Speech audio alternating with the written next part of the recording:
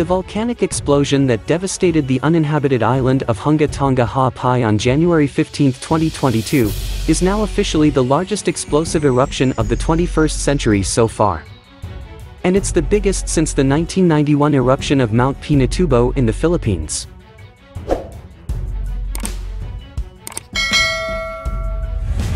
The size of the Tonga explosion made it the largest ever recorded by modern sensor technology. Measurements of the pressure wave created by the explosion that traveled around the world 4 times over a 6-day period were equivalent to the famous eruption of Krakatoa in 1883.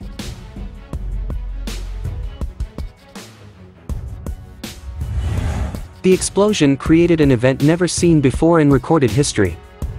Tonga blew the ejecta nicely into the upper atmosphere, to the edge of space. It created a cloud that covered an area about half the size of France.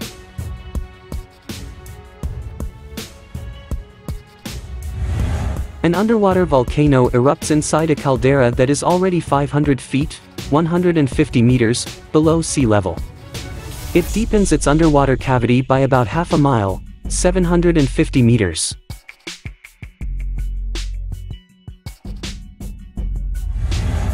Researchers Piero Pauli and Nikolai M. Shapiro at the Institut de Sciences de la Terre, CNRS/University Grenoble Alpes/IRD/University Savoy Mont Blanc, used a new method of remote sensing to measure the January 15 eruption.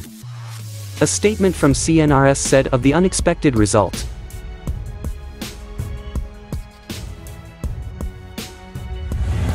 The authors point out that the Hunga Tonga eruption ejected a volume of about 10 cubic kilometers, 2.4 mi superscript 3, making it the largest explosive eruption of the 21st century, equivalent in strength to the devastating eruption of Pinatubo, Philippines, in 1991.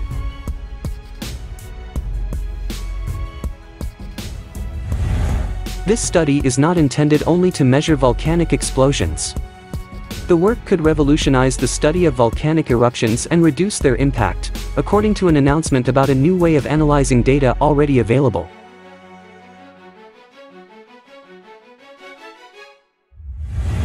This method should make it easier to study large explosive eruptions in remote areas.